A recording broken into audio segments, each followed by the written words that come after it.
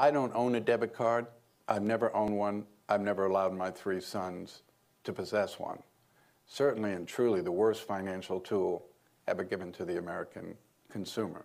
So a long time ago, I asked myself a simple question: how would I remove 99.9% of my personal liability like that? So I use the safest form of payment that exists on the face of the earth, and that is a credit card.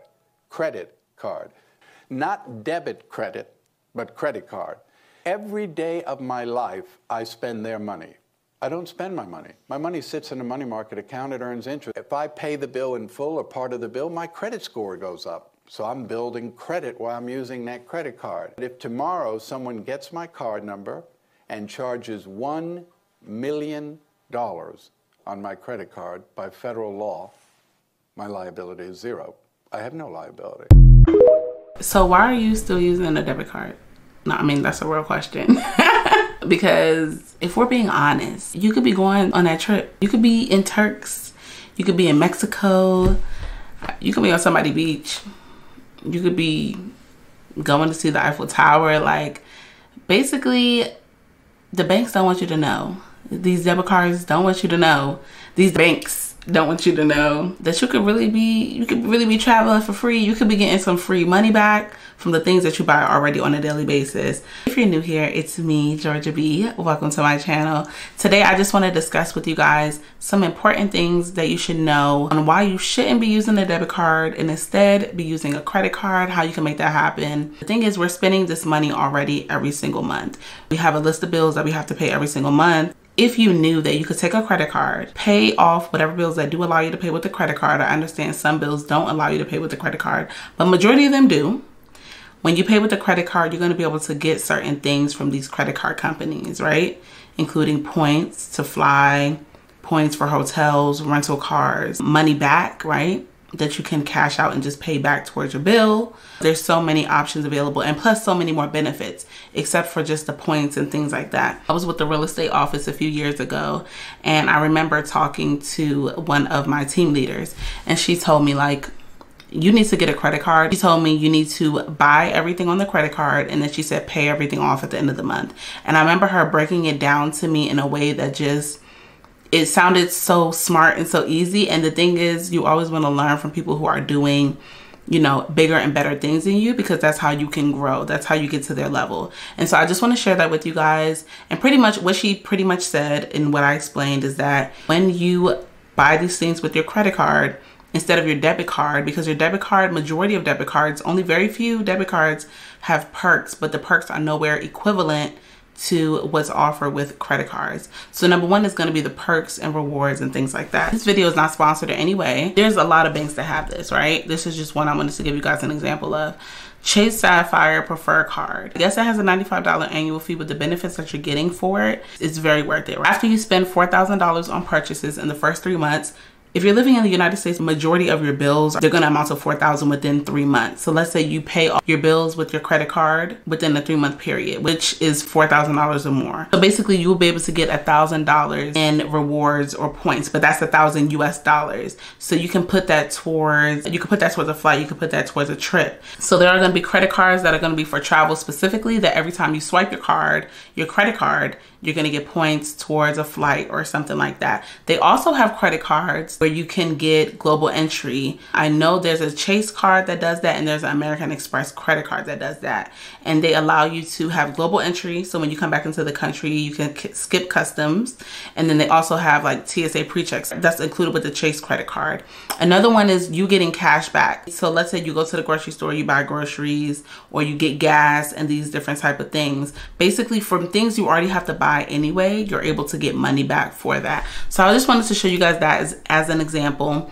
Discover has a cashback credit card, and this one you earn 5% cash back on everyday purchases. So just like I was speaking about Amazon.com, which is, we love Amazon, like Amazon me please, like we love Amazon. So Amazon grocery stores, restaurants, gas stations, like tell me a debit card that does all this, and plus one that does for travel. You know, I feel like there's so many benefits to this. This is just the tip of the iceberg, right? So just speaking of the rewards, the benefits, all of those things, depending on the bank, and depending on the credit card, it really varies. They have travel credit cards, for example. They have this Southwest Rapid Rewards credit card. And so you earn $50,000 bonus points after you spend $1,000. So this is just $1,000 in the first 3 months. So as long as you spend $1,000 within 3 months of getting the card, you get 50,000 bonus points. So obviously this is with Southwest, so you would want to obviously be a fan of Southwest if you decided to do that. They have one here for United. Like I said, there's so many cards that are available. And then also they tell you like the reward rate. So 1 to 2 miles per every $1 spent. And so guys, I mean, like, I don't know how else to kind of tell you, and I don't want to ramble too long about that. The next one is going to be debit card fraud. Have you ever seen a charge that wasn't your charge, or you wanted to dispute a charge? Pretty much with the credit card, your money is protected way better.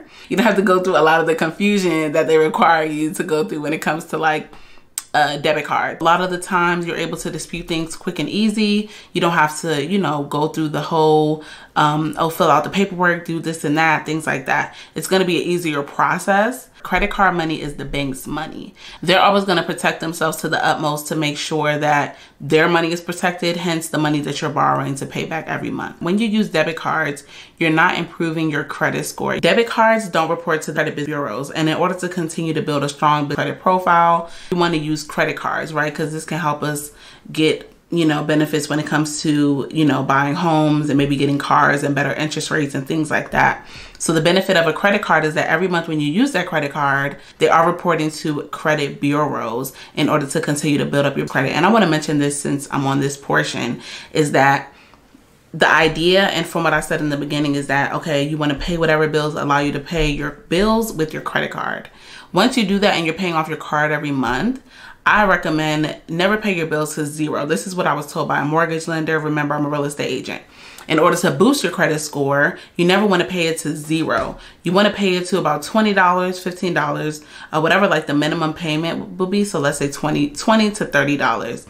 And you want to leave it at that balance, and then let's say you don't use it for the next month, and you would just pay that balance off. But what that helps is that it helps to boost your credit score even higher. When you pay it to zero, it doesn't boost your score as high. Why? I don't know. This is what I was taught by a loan officer with a mortgage company when you're trying to boost your credit score. Just a little tip for you guys on paying off your credit card every month. But remember, this is going to be reporting to the credit bureau. So in addition to all the benefits that I mentioned already, plus you're getting a better credit score, which is like, a win is a win. A win is a win, okay? The next reason why I would say debit cards are a no-no, only if you have to, is just because hold and deposits. So I know if you guys ever went to a hotel or rented a car, they ask you for a credit card or a debit card. And the difference is when you give them a debit card, they're gonna put an extra hold on your money, right? So let's say the charge is $100. They might say, we're gonna put a hold on an additional $100 until you return it, just for any accidentals. With credit cards, if you realize, they don't put holds on the extra money because it's a credit card. If there are any accidentals, they're basically banking on it being a credit card and there being money behind that in order to get paid. I would say another benefit is with credit cards, you don't have to worry about the holds and those extra deposits that are required when you use a debit card. This is nowhere near anything that you would get with the debit card. Make sure you shop around for your credit cards. Make sure if you have any questions, call them, ask them. Another thing I did want to mention, if you think like, oh, my bills are $2,000, but I have a $1,000 credit limit, then what I would recommend is just pay whatever you can on the credit card, pay the rest cash, pay off the credit card every month. Do that consistently for about 3 to 6 months, because remember, they're going to be reporting to the Business Credit Bureau. Once you pay it off, once you pay off the credit card to the low balance of about $20, once you do that for about 3 months, if they have not sent you already a credit limit increase automatically, I would recommend calling the bank and letting them know, you know, you've been paying off your credit card, every month and you want to request a credit limit increase. If they ask you why, just tell them you really enjoy this bank and you rather get a credit limit increase with them instead of using somebody else. Don't say I never told you nothing. And then once you do that, 9 times out of 10, if you've been showing good history, they're going to increase it. If for some reason they don't, they will tell you why. But 9 times out of 10, they're going to give you a credit limit increase. And then that way you can put all your bills, which means more perks. And then as you continue to grow with the bank, they're going to offer you better products. They're going to offer you maybe a better credit card. So, you know, don't be discouraged if you're not exactly where you want to be, right? We've all been in that position. So just start with what you have, where you are, and then go from there. If you guys have any questions, feel free to ask me down below. I appreciate you guys. Make sure you check out this video. I think you might like it, and I will see you there. I love you guys, and I'll talk to you later. Bye-bye.